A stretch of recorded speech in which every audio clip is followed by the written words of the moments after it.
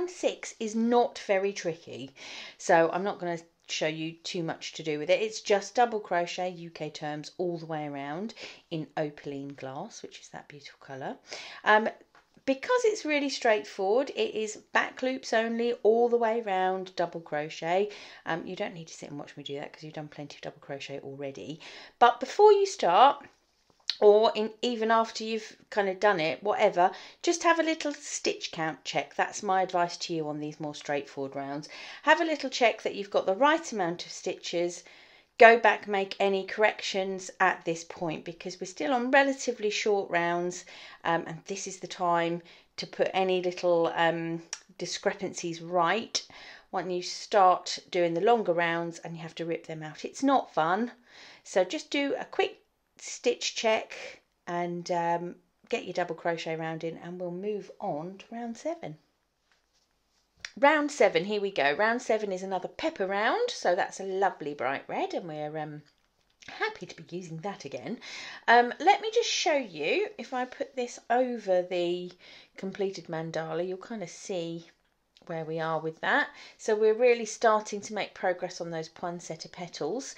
What's also interesting, I think, is that if I put that next to the completed round 6, you can see that rounds 5 and 6 are almost completely hidden on this piece, with the exception of those front post trebles from round 5 there.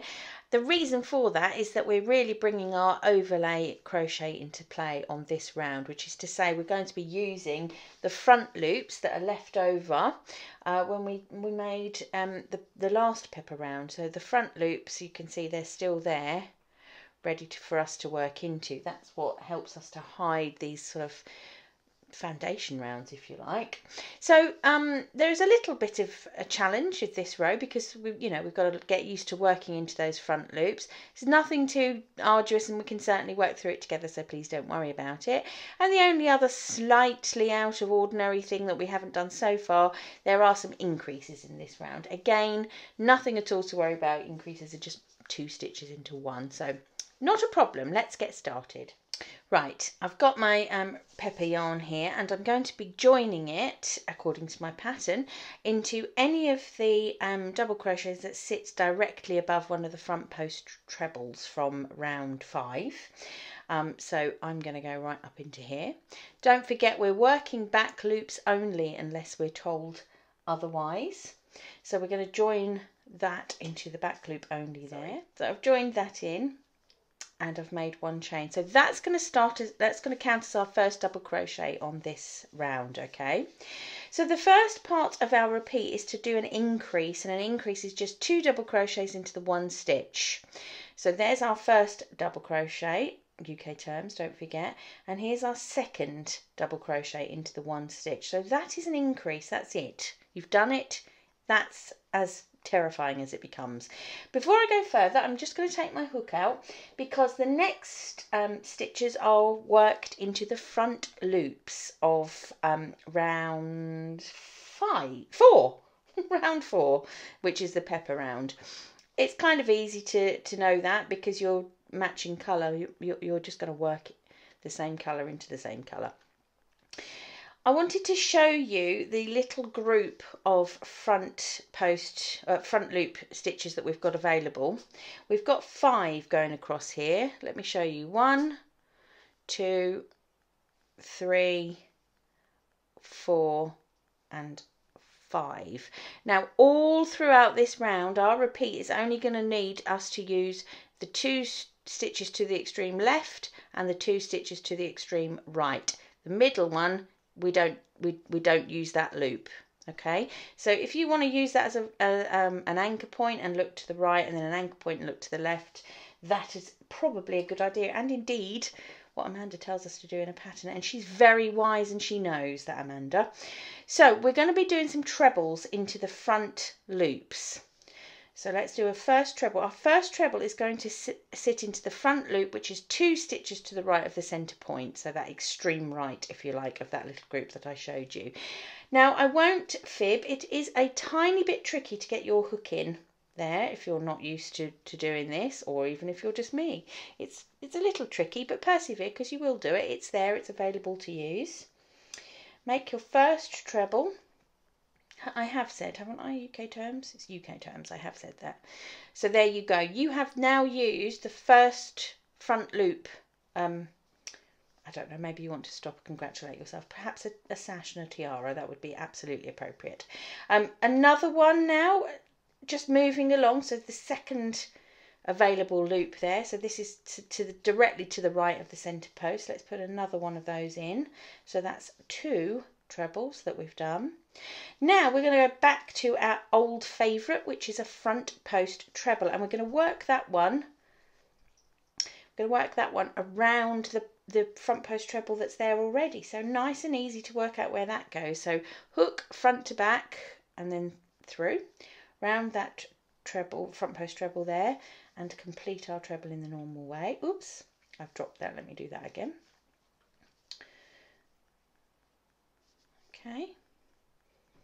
Okay, so we've now got 3 stitches sitting along there. Lovely. 2 more trebles to do now into those front loops, and helpfully we've got 2 loops left. Now, when I was working the round on the other sample to show you, there were occasions when those 2 stitches were a bit more tricky to see. Perhaps I pulled it a bit too tight on the round or whatever, but they were there. So get your magnifying glass out if you have to. They're definitely going to be there. If you've worked it all correctly, those 2 loops will be there to work. Okay, so that is all the stitches you're going to work in those front loops for the moment. The final part of our repeat is to skip 5 stitches from this opaline glass row. So let's pull this work forward. I'm going to take my hook out and we're just going to have a little look at that together. Do be careful because it can be a little tricky to spot sometimes which stitch you've worked into. You can see it quite clearly if I move it about a little bit because the yarn's going through it. So ignore that, and we're going to skip 5 stitches. So 1, 2, 3, 4, 5. They're not going to be worked into. We're going to work into this stitch.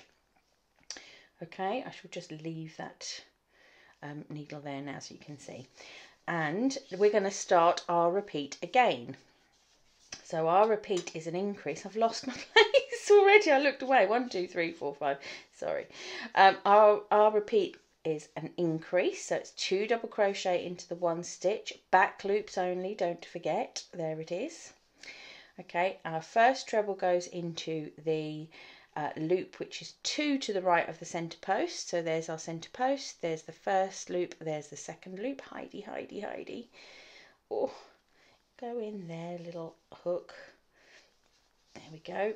So there's our first treble. Second treble goes right next to it, which should be the stitch directly to the right of the front post. Okay, third treble is a front post treble, and it's working around the front post treble from the previous pep around. Around it goes. Oh, dropped it. Okay. Fourth treble is in the next loop available. So you should have 2 loops left in this little section. There's one. And the last treble goes into the last loop available. Okay, just double check you've got a little group of 5. 1, 2, 3, 4, 5. Pull the work forward. Miss your 5 stitches behind. 1, 2, 3, 4, 5. And start again. So there is your repeat. An increase, 5 trebles, miss 5 stitches. That's your repeat. Okay, so I think you're all right with that. Now obviously you can rewind and watch that bit again. I'm going to whiz round and I'll see you at the end for the needle join. Okay, I'm back towards the end. Now I think I may stop showing you needle join at this point. We have, as I said, got a standalone video if you still need some help with it after this, but I don't want to bore you. So here's the last needle join for now. So I've thread my needle and I've passed it through that live stitch, and I'm just going to cover up stitch number 1 with that stitch that I've just made. Okay, so like I said, there's plenty of help with needle drawing on our YouTube channel and the previous videos if you need it. But from now on, I think we're good to go with that, aren't we? So there we are. Round 7 done and dusted. We're flying through. Let's look at round 8.